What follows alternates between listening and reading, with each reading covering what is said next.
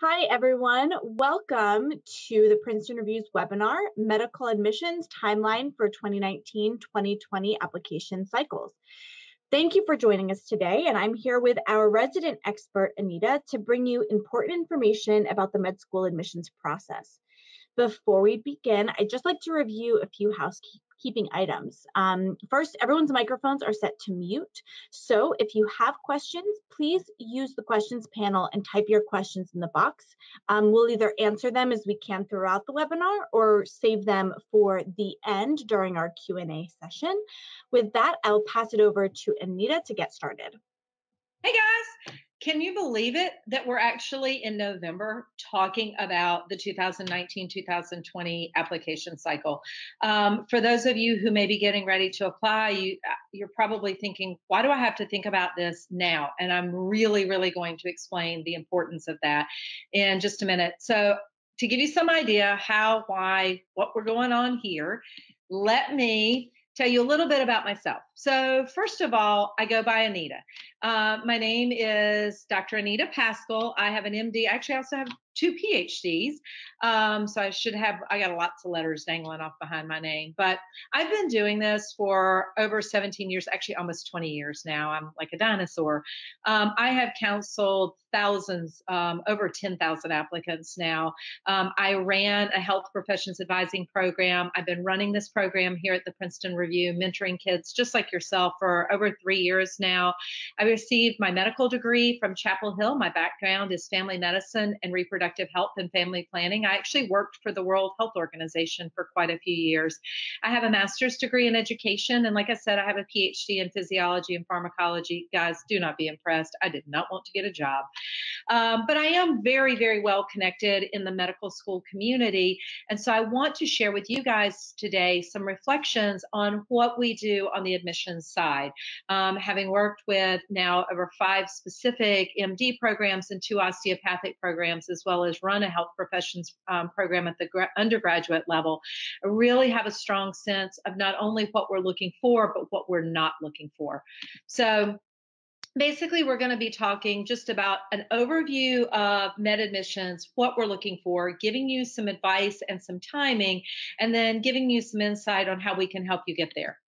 So before I get started, so I have just some idea of who all I'm talking to today, if you could do me a favor and just answer the following poll, let me launch the poll, then you could actually answer it, and click on to let me know, have you already applied? Are you applying in this upcoming cycle, which would be 2019, 2020, or are you planning to apply in the future? Oh, this is great. So I've got a really good target audience. That means a lot of you guys, about 90% are getting ready to apply. A few of you folks have already applied, which leads me to think part of what you're looking at. Am I, what if I don't get in this year? Why would I maybe not have gotten in? So we're really going to talk to you about all of those perspectives. Okay. So what does it take to get into med school? So I'm going to break this down. We're going to talk about the numbers, and then we're going to talk about the other parts. So what you need to understand is there are tens of thousands of applicants applying. Okay, so if you figure that the average medical school is going to get anywhere from 7,000 to 17,000 applications, they're not picking them up as a piece of paper and looking at each individual algorithm. What they are doing is an electronic pre-screen. Those pre-screens are typically on your GPA and your test score. So we're going to talk globally about what your screening parameters should be. But then once you get through that screen, what are the other things we're looking for? How much do we weight those? And how do we look at those? Okay. So the first part, if you look at this slide, and honestly, in my part, this is a little bit deceiving because they say 816,000 applications. What that means is of the 51, almost 52,000 applicants last year, and this was actually down, and I'll show you this just a few minutes ago, in a few minutes, but this is down from about 53,000 2 years ago, but we're actually seeing a trend on applications. So we think we're probably going to be close to 53 to 54,000 this year. But if you're looking at this, and my pointer has completely disappeared. Don't y'all hate it when that happens? But if you're figuring that there are about 51 to 54,000 applicants every year. The average person submits about 16 applications, and there are going to be about 21,000 matriculates. So if you're looking, what we're seeing is historically the numbers, what are the screening parameters, have continued to rise. So when we talk about screening parameters, we're always talking about that all important MCAT and your GPA. So I've broken this down to look at applicants versus matriculates. Okay, so those who actually apply versus those who actually get in. And this is what we've been looking at over the past 10 to 11 years. So if you look, our numbers have continued to go up, except for this little blip that we had last year. And we're also seeing an increase in the scores that we are looking for. So if you look at this, you can see that the average applicant has an MCAT score of around 500 to 501, which is about the 50th percentile on the MCAT, which we'll look at in just a minute. And they have a mean GPA of about 3.55. Okay, but if you look at the numbers of the people who get in, you're looking more at what we talked about. And we used to say that you were shooting for that threshold of about 508 to 509, which puts you in about the 80th percentile. And last year we saw yet again that number creep up to about 510, which puts you in about the 80 plus percentile. Again, we're looking at the accepted GPA is closer to 3.7. So when we say that range, we say generally 3.65 to 3.75. If you're looking at the numbers, here is really the number that you want to look at. You want to look at the fact that about 40 to 42% of the people who apply actually matriculate. And that's our biggest issue. Of everyone who applies, less than 50% are going to get in. So how do you distinguish yourself? So the first thing is being realistic about where your screening parameters are. Now, I want to show you one other thing that we're looking at. If you're looking at the number of people who applied versus the people who get in, this is kind of an interesting little stat, and there's not a huge difference here, but the average age of the applicant applying to medical school is roughly about 25. It's 24 to 26, so we'll split the difference and say 25. Of those who apply, more males apply, just slightly more, about 51 to 49%. More females are accepted, about 51% to 49%. But when you look at the number of matriculates, it's pretty much straight on. The other interesting fact is looking at the numbers of out-of-state versus in-state applications. But you've also got to think of this globally. In-state, you may only have 2 to 4 schools in state. So to increase your chances, if you're applying to 16, then a lot more people are going to apply out of state. But if you look at the number of matriculates, there's going to be a much higher rate of matriculation into an in-state school. And there are lots of reasons about that, which are pretty obvious. I mean, if you think about the fact that in-state, state-supported schools are sort of, by our regulations, required to take more in-state students. You've got an increased likelihood, and those tuitions tend to be lower. So if you're looking at where you want to be, a lot of people want to stay closer to home. So more apply out of state, but more matriculate in-state. Again, that's more just a virtue of the number of schools that are out there. We will talk today about osteopathic programs, and this is a great route. A lot of people go, no, I want to be an MD. I don't want to be a DO. And I found that that comes a lot more out of ignorance. Now, granted, I have an MD, but I went to med school many, many years ago. Since that time, there are many more osteopathic programs, and they have become such a standout in the medical community. The other thing to be aware of is starting next year, all residency programs will be open to MD and DO applicants. In the past, osteopathic graduates had to apply to osteopathic residencies. Now residency programs will be open to both types of applicants. And the training is exactly the same in terms of the science-based curriculum and your clinical, but then you get the added benefits of the overview of the holistic patient and the MMA, all of the manipulative components. So I always say it's like all of the training of an MD plus a whole additional bag of tricks. So I would encourage all of you to look at the information about osteopathic programs. As a general rule, in 2017, 2018, we saw the average osteopathic applicant applied to about 9 programs. The mean MCAT for applicants was very similar to what we see to MD programs, but if you look at matriculates, that is significantly lower. That doesn't mean they don't have as bright a people in their programs. They have equally bright people in their programs. They just do not put as much emphasis on the MCAT. The mean GPA is only slightly lower than MD programs at about a 3.5, but it's a great option if you run into components of where you may not have that MCAT score that's quite where you need it to be. Moving on. So I need you to think about getting into med school is like going from college athletics to getting into the pros.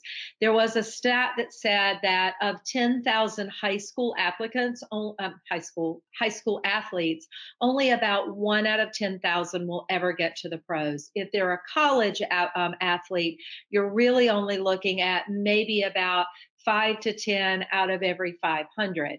And so it is a much higher threshold. So most of you guys have strong GPAs that are 3.2, 3.4, 3.5 and above. You've done all of these types of activities. So to most people are looking at you going, wow, you're so talented. Just like when I used to play pickup ball in the gym with some of the female basketball players from NC State. Now let's just forget the fact that I'm 5 feet tall, but they ran circles around me because the talent level as a college athlete was so much stronger than what I had. It's the same thing. People look at you guys like that college athlete, but very few of those people will make it to the pros. So you've got to find the things that if you get that audition for the pros that are going to make you stand out. So let's talk first about the timeline. Why am I even having this conversation in November when you're not applying until June 1st or whenever the application cycle opens this year? They haven't announced for 2019, but somewhere between the last week of May and the first week of June.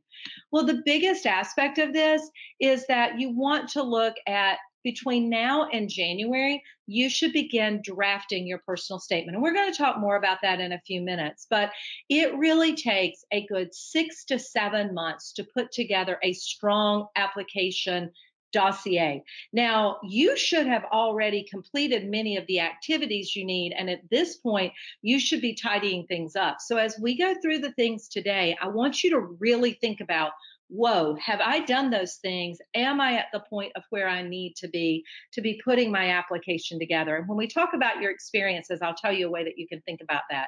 But between now and January, you should start brainstorming your personal statement. As a general rule, what I tell my students is I want the first draft of their personal statement and their experiences, all 15 of their experiences, or if Texas, their total number of experiences or whatever. I want those first drafts by February. I want a second draft by March, and I want the final version sometime in April. It is critical that we get those so that come May, we are spending that time inputting your application so that as soon as you're able, you can hit the submit button. ACOMAS, the osteopathic program in Texas, both open in May. So again, you want that information completed so you can submit as soon as possible. Okay, and then you can use June to start pre-writing for some of your secondaries. I want to talk about that in a second. So February, March, and April will be for revising your personal statement and your experiences. Also, by January, you should start have requested your letters of recommendation. You need to find out if your university has a committee that will allow you to gather letters through them. If not, you want to think about potentially using a letter service like Interfolio, and I don't get any kickbacks from them, but a place where people can write your letters in confidentiality and you can place them. And then you can transfer them from that service to your application services. Some of the biggest mistakes that I see students make is that they wait until like April or if they finished a class to start asking for letters. Well, their professors come summer break are piecing out. Now, you don't have to have all of your letters complete to submit your application, but a lot of schools will not finalize your application until all your letters are in. So I say a good rule of thumb is to start asking in January, give them an April 30th deadline so they can be really late and submit them by May or June. So thinking about your personal statement now, drafting it, I've got all types of tips for thinking about how to draft your personal statement. I do need to give you guys some feedback before we go any further. I have students who get obsessed with several things. The first is their GPA and their MCAT. Those are important, okay, because that's what's going to get you through the screen. So you've got to be realistic about that. And I get this all the time. I get the great student with a 3.2 GPA who's like, but I've done so many wonderful things and I want it so badly. And I really, really get that. Okay. But if you're in a sea of 10,000 people, if you're 10,000 applicants or 10,000 football players vying for that one spot on that football team, it's great that you may have a lot of talent, but if you get outrun or if you can't catch or if you're not there, you're not going to get that nod. So you've got to be realistic about your chances of getting in. And I get lots of students who say, but I really want the schools to just know that I'm interested. And the problem is, everybody wants that, but you need to understand that if you put your application in and you don't have the metrics that you need, not the MCAT or the GPA, to a school, you look like you're uninformed. And if you get denied, then you become a reapplicant. And one of the trends that we're seeing among med schools is more and more med schools are saying they will not look at an applicant the first year after they have been denied because they're expecting them to go back and to do more and to complete more. So these are all really important self-check things that you guys need to do. By the way, if you get an opportunity, you can go to our admissions website and our admissions counseling website. And we actually have a little quiz on our website, and you can check that. And it's like a self-check quiz that'll give you feedback on where you stand. So you got to get through those screening parameters, but then everybody puts all this focus on their personal statement. I need you to understand that when we review an application at the admissions committee level, we may spend anywhere from 2 to 3.5, 4 minutes reviewing a complete application. So it should give you some idea that we're scanning your personal statement and we're also scanning your experiences.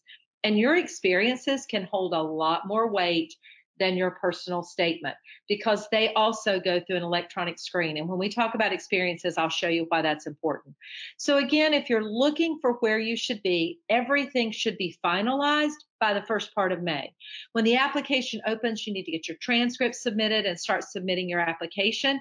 You submit your primary in June. The sooner, the better. I get lots of students who go, I was waiting on my MCAT score. You can submit without an MCAT score.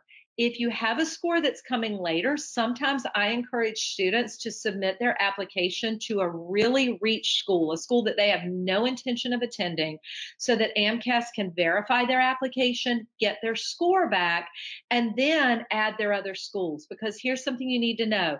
You are considered a reapplicant to any school that you submit your primary to if you are not accepted.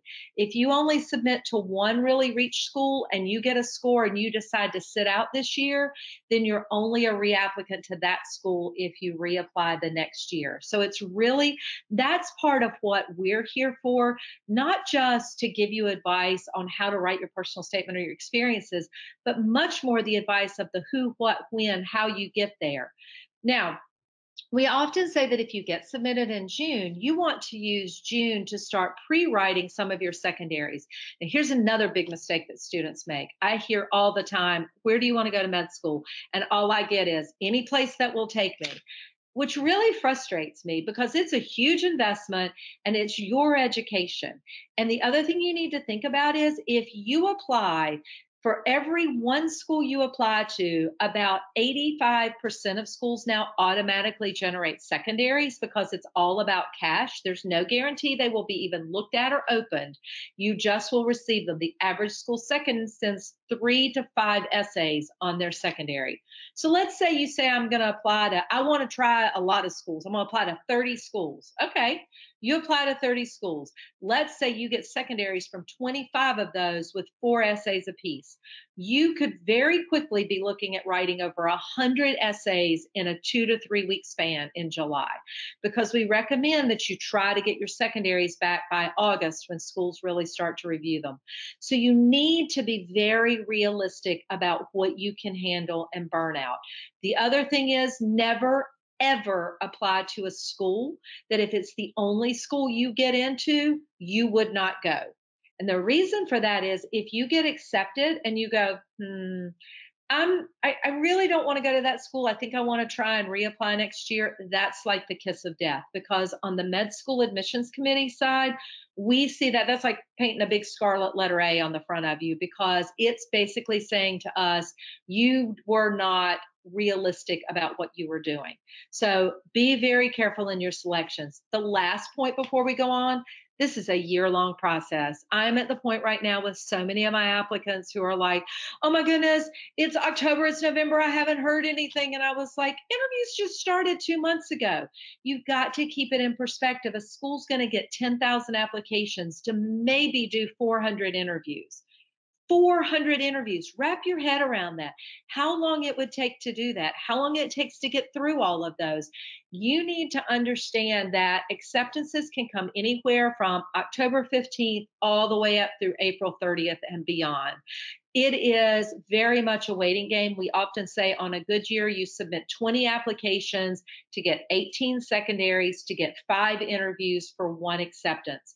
This is very different from college. So really, really think about that. All right.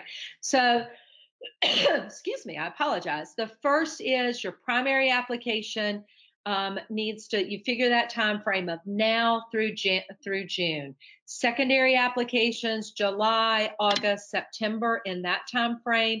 Interviews start, if they're DO schools, sometimes in July, but most med schools interviews start August and September, and they run through January, February, some into March.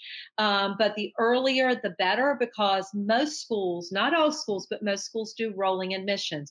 You need to think about it. You all really, really want to get in. You all really, really want to be that first person in, but think about it like a preview of a, and I'm going to go ahead and apologize to you guys in the background. I have 3 dogs, and you will hear my dogs barking. And if I get a delivery, you will hear them barking in the background. So my apologies. We will just keep rolling. When we talk about rolling admissions, think about wanting to see the new Star Wars film. You guys all want to get it. But if you show up 5 minutes before Star Wars starts, it doesn't matter if you have the correct payment to get into the movies. There may not be any seats left. That's the same way with rolling admissions. So screening parameters, we've already talked about this. The average GPA, admitting GPA is 365 to 375. The average applicant is 34 to 35, but keep in mind where your GPA is. Same thing for the average admitting MCAT score. It was 508, 509. We saw last year it was 510. Okay, so again, and I'm not going to spend a lot of time on this because we've talked about it, but if you're considering that if your GPA is around, the minimum requirements are about 3 and above, you really need to be realistic, because if they're trying to match you up with somebody who's got a higher GPA or a higher MCAT, you're going to be fighting against that. The other problem I see is kids get so focused on their GPA and their test score that they miss the other parameters.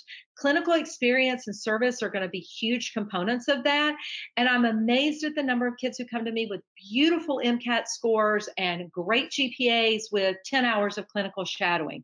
And I get that you've done the metrics, but you are so much better to take a gap year, and gap years are becoming more and more popular, to get the other credentials that you need to spend that time to get in on your first shot to the type of school that you want to get to. If your credentials are a little bit lower, below that 3.4, 3, whatever, you really want to figure out, would you be willing to look at osteopathic programs? Would you be willing to take a gap year and maybe add a 1-year master's to increase your science? Retaking your MCAT and reapplying, being a stronger candidate. And there are other options to look at. Look at podiatry school. Consider a Caribbean program.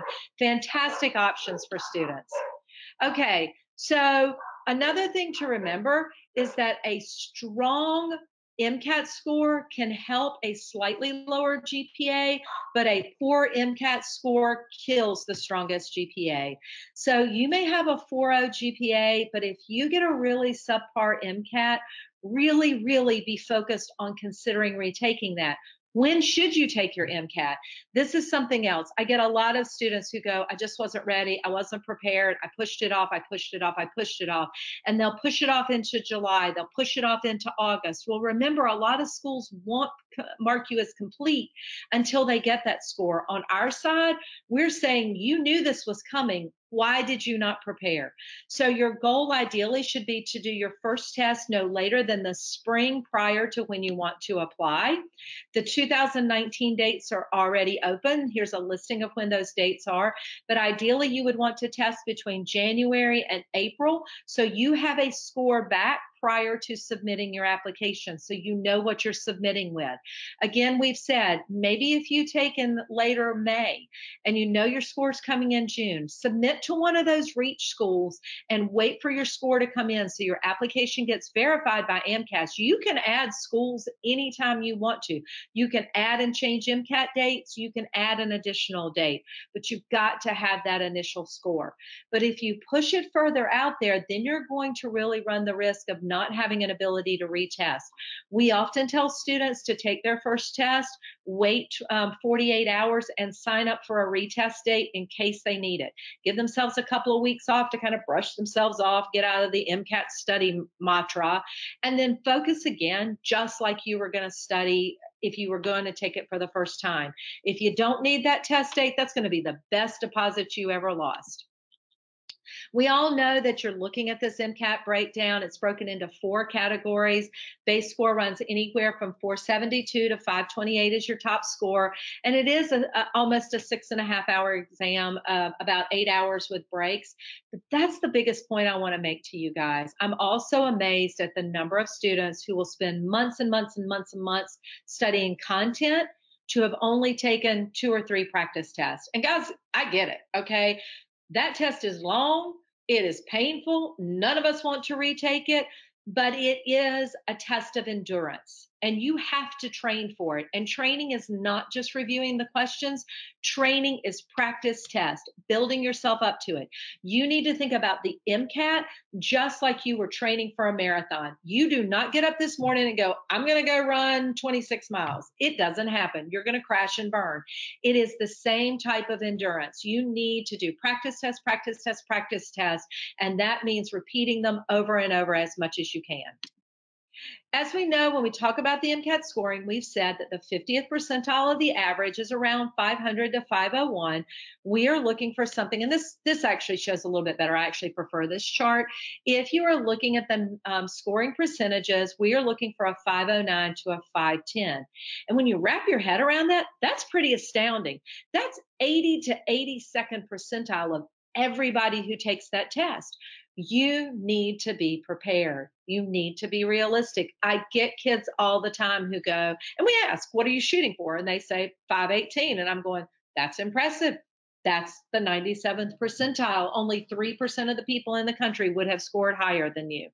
But I'm going to tell you, MCAT, like I said, is not the make or break of it all. I have several reapplicants right now that I'm working with who had almost 4.0 GPAs and anywhere from a 518 to a 522 who were denied last year. The 2 main reasons they were denied, they didn't package their application correctly, and they didn't have the things that they needed in addition to those screening parameters. And I will tell you, all of my reapplicants who had those issues are already accepted this year. And I didn't sprinkle fairy dust on them. I didn't make anything. I repackaged the way we present them, which is going to be what we are going to talk about now. Know what it takes. Outside of your personal statement, what experiences are you bringing to the table? Now, so for AMCAS, you get to list 15 experiences, 3 of which will be your most meaningful. I encourage all of you guys to go to the AMCAS website and look at the 15 core competencies. They do not match 15 experiences to core competencies.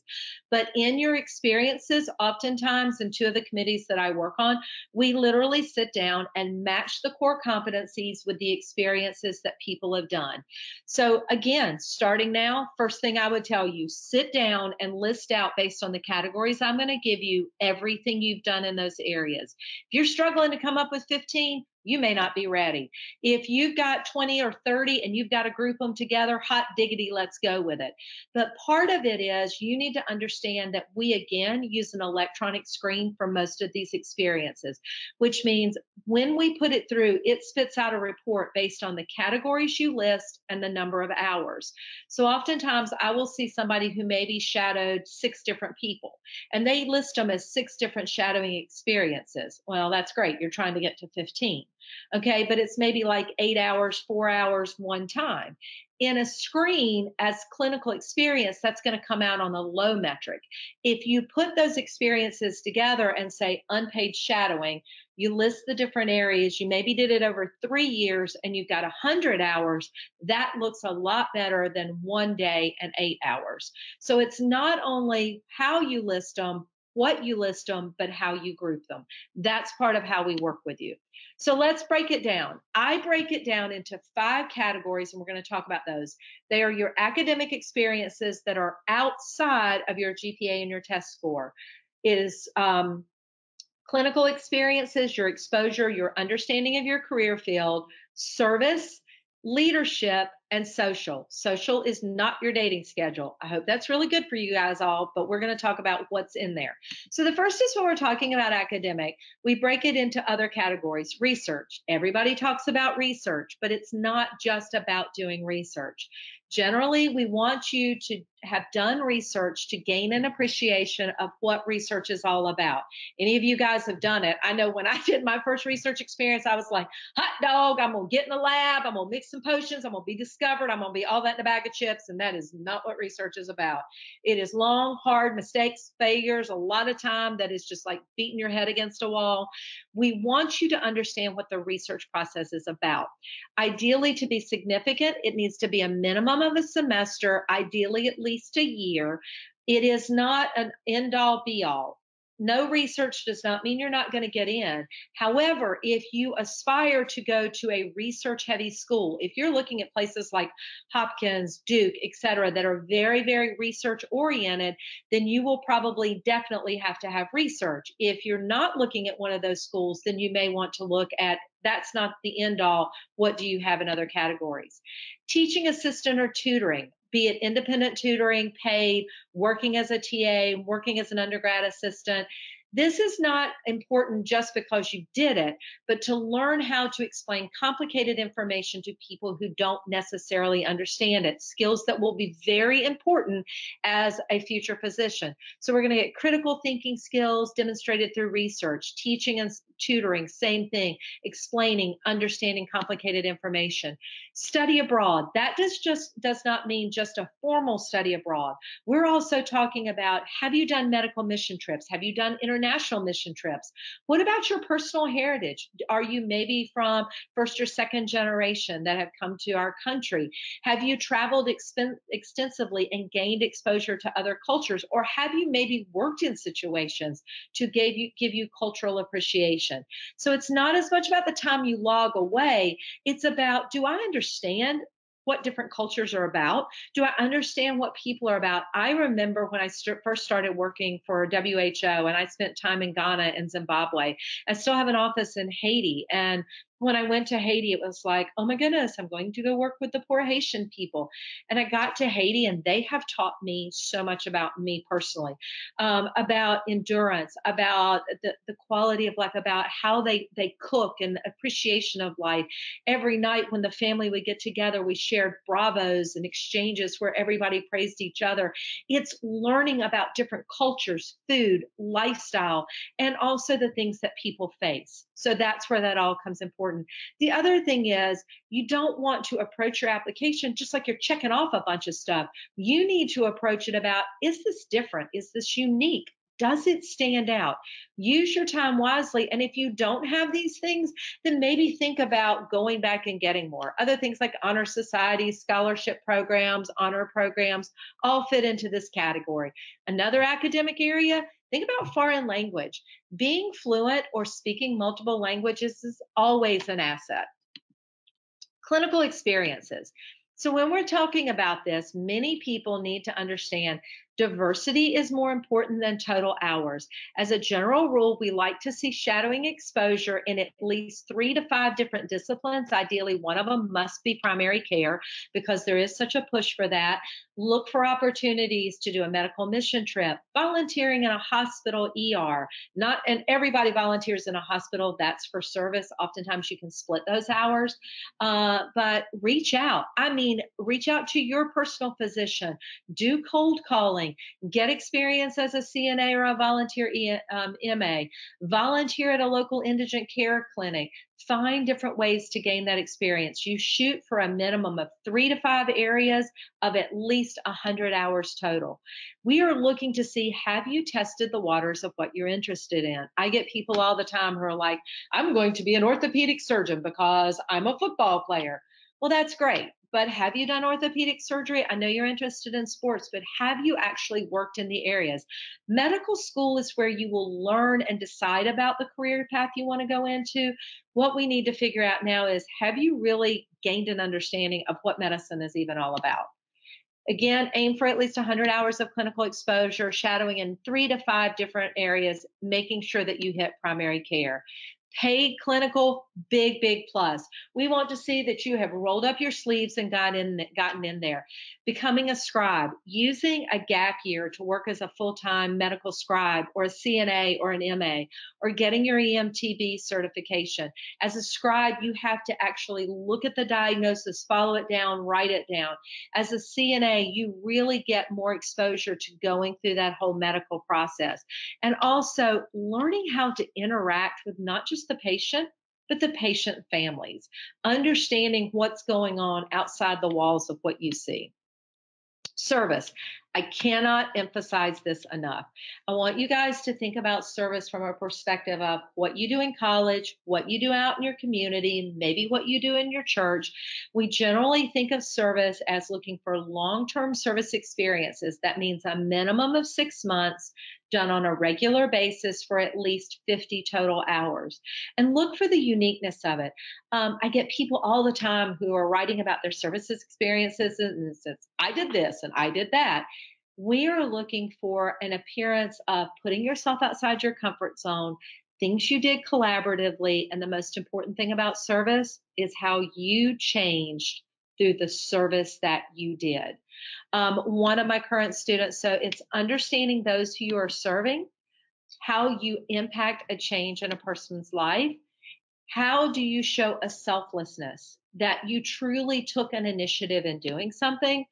And looking at areas where you can volunteer. So a perfect example is one of my students got involved in Meals on Wheels.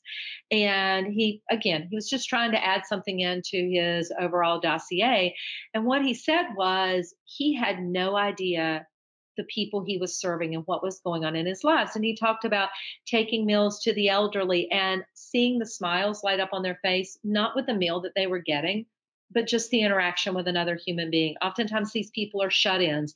They may never have conversation. They've lost many people in their lives. Maybe they don't get visitors. And he talked about how it always tugged at his heart when he had to leave because he knew that they wanted him to stay longer, but they were always so appreciative. Service is about how you change through the service you do. And you need to be able to radiate that in your personal statement. You need to be able to radiate that through your experiences and subsequently in your interviews. And you do that by going through that course. So thinking about becoming a big brother or a big sister, I will tell you, my little has changed my life in ways that I can't even explain. I mean, I look at the things she does and her fortitude, her stamina, the stuff she's faced in 11 years of her life blows me away. Working with hospice, being with someone at the end of their life, appreciating what that means. Leadership experiences, very critical, because as a future leader, you're going to be the leader of your practice. And we want to see, A, have you learned from your mistakes? Can you inspire other people to follow you? But can you also make them feel like they are a part of your team? And I talk about this all the time. In your future practice, everybody that you hire will be depending on you for their future salaries. Okay. So that's important. Okay. but they are an integral part of your team. If your billing office can't appropriately submit billing and take accounts payable and accounts receivable, your practice is going to close. If your front desk person cops an attitude and somebody walks in and it's like, what are you here for today? That attitude is going to translate into your practice, and that's going to reflect on your practice. So it's about, can you inspire everybody to feel a part of the team and to want to work together for a common experience? Now, people often get really tied down in, I had to be president of this club look, we don't care if you're president of the country or the Mickey Mouse Club, and it doesn't have to be an official title. Maybe you wrote a manual. Maybe you served as kind of the lead person for something. Maybe you developed a program. All of those can be leadership experiences. So I challenge you to think outside the box. How do you demonstrate management skills? Do you engender trust in others? Good leaders inspire those that they lead. And can you take the reins in bad situations? These will come up time after time after time in secondaries. Start thinking about times you faced a challenge, a time you failed. And please try to think of something other than I struggled in a class if I read those things one more time. And how do you create an effective team? Last but not least are social experiences. I get a lot of people when I ask, what do you do for fun? And they're like, I study. You are going to be working with a variety of people. We want to know two things when we're looking at your application. One, do you have an outlet? Medical school and a medical career are very stressful. So do you have things that you do that are an outlet? I am a huge yogi, and I can tell you, if I don't get in my morning yoga and my meditation, I am one grumpy bear. I am also a runner. I am big into saltwater and fly fishing. I've got a big saltwater aquarium back here in the back. I don't fish in my aquarium. But do you have outlets that you can do in your house and outside of your house? The other thing is, what type of interests do you have? Because we're wanting to know, can you connect with your patients? So what are your outside interests? So we're looking that you're more than just one dimensional. When we're interviewing you and looking at your application, we're looking at how will you fit into our class and the career in the future. So are you involved in clubs, fraternities, sororities, honor societies? Oftentimes people go, I don't want to talk about my fraternity or sorority. Well, we don't want to hear about your beer, booze, and times, but we do want to know about living with groups of other people, getting along, managing those things. They can actually be very beneficial. Expanding your network. Can you communicate with people who are not just you? This is another reason for taking a gap year. So often you guys are like hamsters on a treadmill. I got to get through college. I got to get through med school. It's going to take so much time. It is a year of time to the rest of your career. Think about getting outside of just academia and learning about what it's like to work a job, what it's like to potentially lose your job or face people who have to overcome other stresses in their life, sick children, spouses, issues in their own personal life. So many college students have no concept of life outside of that. Building a support system. Are you going to have something when time gets tough? And last, personal interest outside of medicine, like we've already talked about. What does it take to make a good personal statement? So, as we generally say, your personal statement should be thought of as 5 to 6 paragraphs. Think about it like a good book that you want to read. There needs to be a catch at the beginning, something that's going to catch my attention to intro me to the other paragraphs. There need to be 3 to 5 paragraphs that kind of flow in a theme. Ideally, there should be some discussion of your service and some discussion of your clinical experience. You want to avoid cliches and things. If I hear one more time, I want to be a doctor because I want to help, I want to serve, I really like science, my nana died, I want to make a difference in the world. I know those are all great lofty things, but we tune it out because we hear it over and over again. Or I really want to be a doctor. I'm really empathetic. I'm really caring. We know you want to be a doctor. That's why you're applying. You should not have to tell me that you're caring and compassionate. It should come through in the story that you tell. So catch my attention, give me 3 to 5 paragraphs, and in your final paragraph, reflect back and give a challenge going forward. Personal statement development starts now. Do not wait till you finish classes in April and May. I get students who have been going, I want to sign up to get help from your admissions counseling, but I want to wait till I get ready to apply. Do you sign up for MCAT prep the day before you start to take your MCAT? No. You want to spend 6 months working on it minimum. It's the same thing with your application. So why do you want to be a doctor?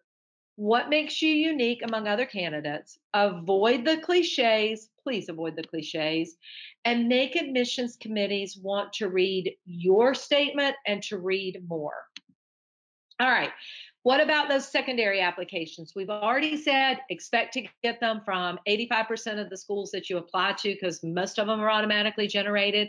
I can tell you oftentimes they go unopened and unread, but there is no way for you to know that. So be realistic. I get people all the time who go, I applied to 40 schools, but I got overwhelmed. It got too expensive. Do the math, people. It's an expensive process. So when you apply, think about if I get a secondary, if I get an interview, the cost of travel, the time out of you want to maximize your chances, but you also need to be realistic. I have a student right now who would not listen to me.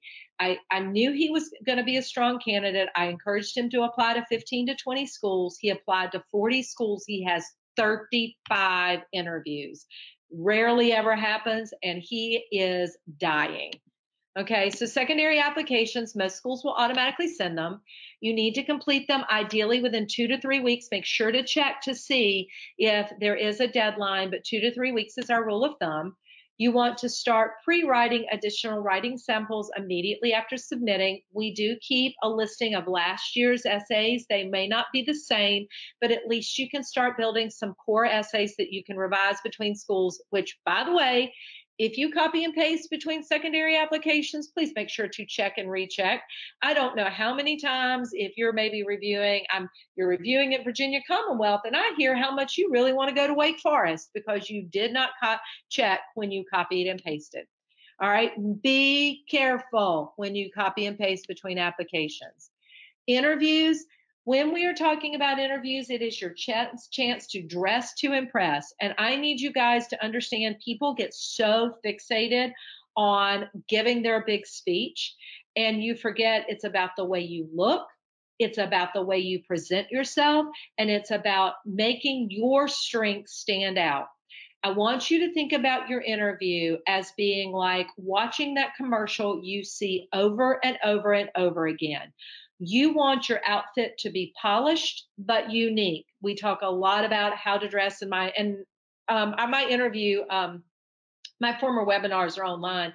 If you want to see like my interview tips, my secondary, et cetera, interview webinars, but you want to be dressed uniquely.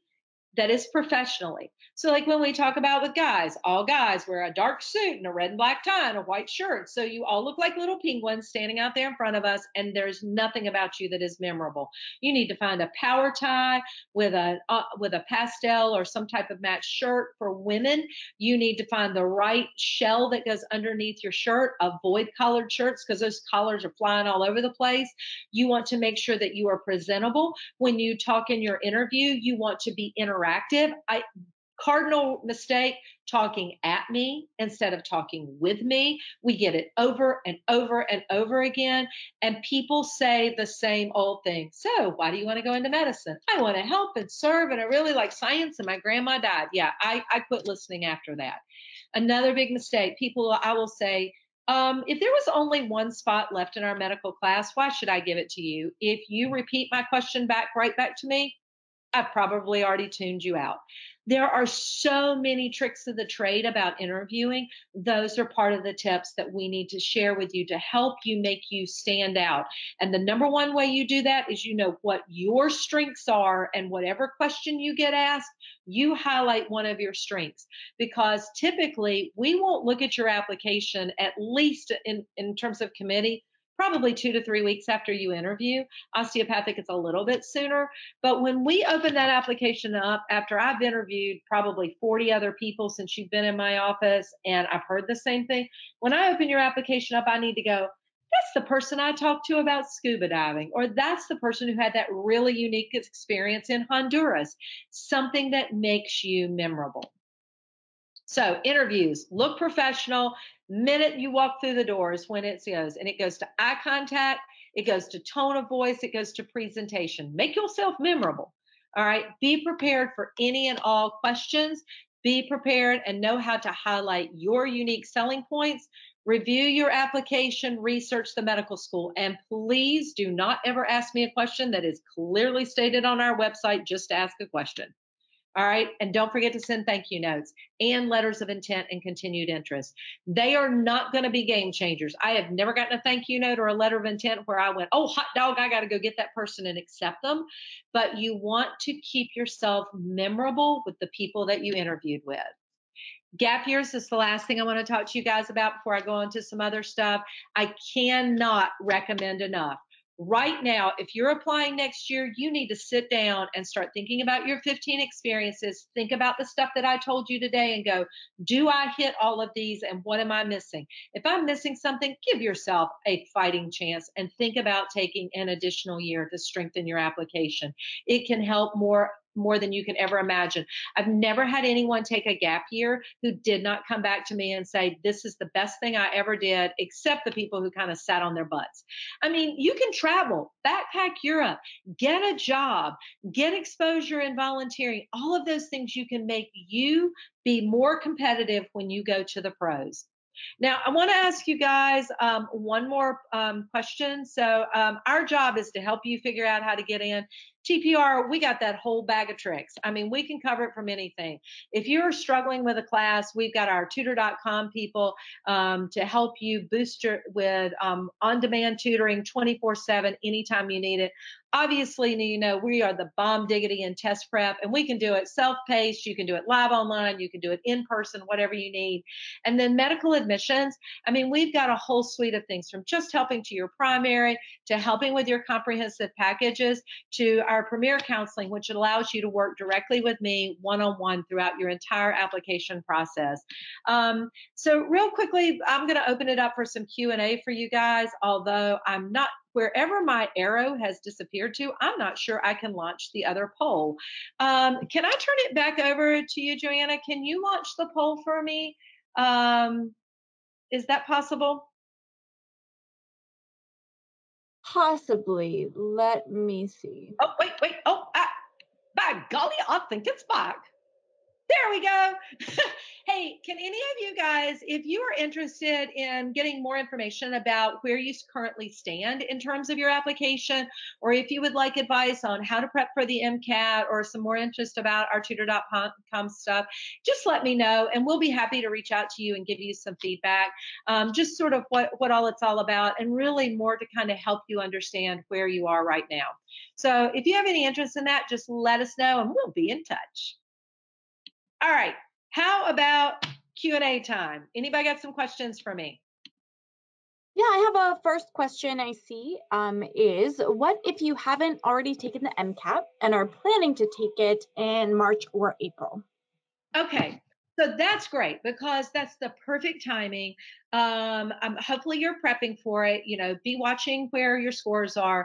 March or April. First thing is test dates are already open and a lot of those spots are filled. So if you haven't already registered, you need to get registered now. You can always change your date, but you want to get a spot.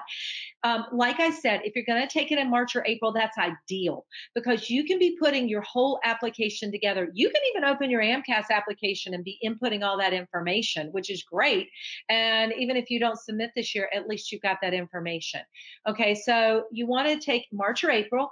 That allows you to get your test score back somewhere in May before you would have to submit your application.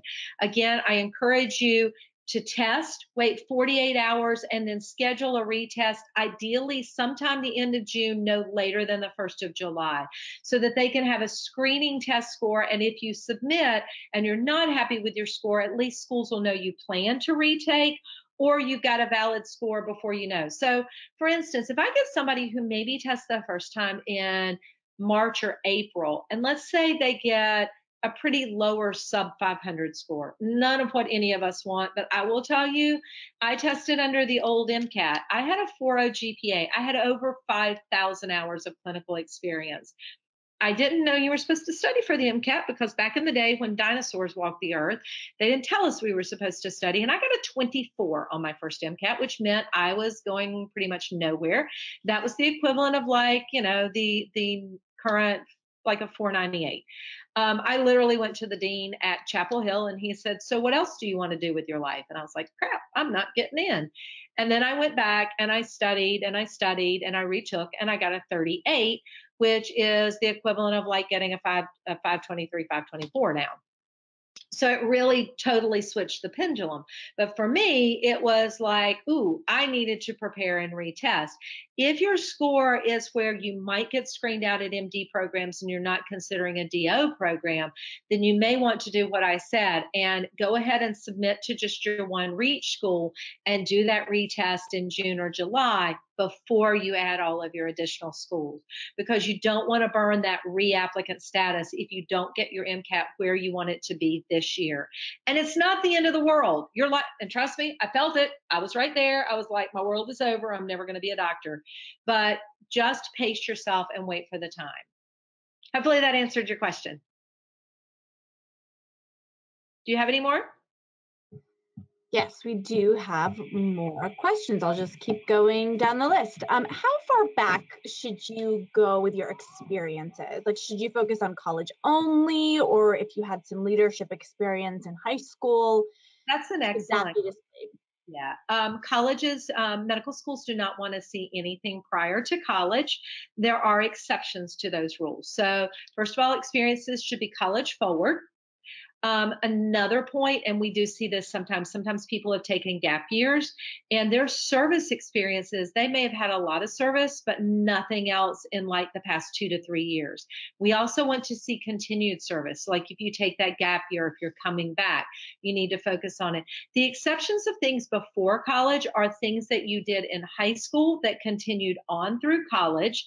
You can put a high school start date in through college and then you can loop them over. But if it's high school only, you should avoid it. The exception is things like Eagle Scout and Gold Award for Girl Scout and Boy Scout. You can use those for leadership, but outside of that general rule, you need to avoid stuff from high school. Next question. Can you start working on an application for the next application cycle now? No, you can't. And I've actually had some people who have really, really made this mistake. And thank you so much. That's an excellent question. You could get into the application system now, but if you started working on that, you would actually be working in the 2018-2019 application cycle. On May 31st, on April 30th, we will close out the old AMCAS application and then open the new one. And that will be the new one. So if you start inputting stuff into that, it will be in the old application cycle, not the new one. And I've had a couple of people really, really mess that up because they thought they were getting a jump start on it. But we have like templates of, kind of what you're looking at. So like for AMCAS, you've got 5,300 characters. You can start working on those parameters. If you're looking at your experiences, you've got 700 characters, you've got 1,325 characters for your 15 experiences and your 3 most meaningful. So you can start working to try to carve out those experiences in the correct format. Next question. If someone was taking the MCAT in May, when would you recommend signing up for a prep course, an MCAT prep course? So pacing yourself depending upon what you would do. If you're not in a prep course now, there are a couple of options if you're signing up for a course. So there are what we call our winter boot camps, which are over your winter breaks. Some people want to do a really intensive class and then use their whole spring to work on their practice test and their additional information. Others want to sign up for the spring test that preps them for spring testing, which generally runs January to March or April, depending upon what your schedule is, like which of the live online courses that you select, that would prep you for an April class. The problem with that is sort of what we talked about. You need to be dedicated enough to not only be going through the content, but really working through training on those practice tests to make sure that you complete enough practice tests, not just the content. If you cannot get that prep in until later, again, this is an important time where you go, I'm not quite ready. Do I want to take a gap year and maybe prep in the first part of May and then use the whole rest of the summer to test in August with the plan that I'm going to test in August? If I'm not there, I'm going to retest in January or March of the next year, and I will be applying during my gap year. So it's really trading off, figuring out where the best timing is. And that's where we can really help you out with a lot of that advice. Hope that helped. Do you have another question? Yes. What is your favorite curveball interview question?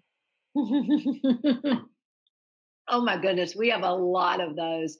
Um, it's been interesting to ask the questions that people look like deer in a headlight.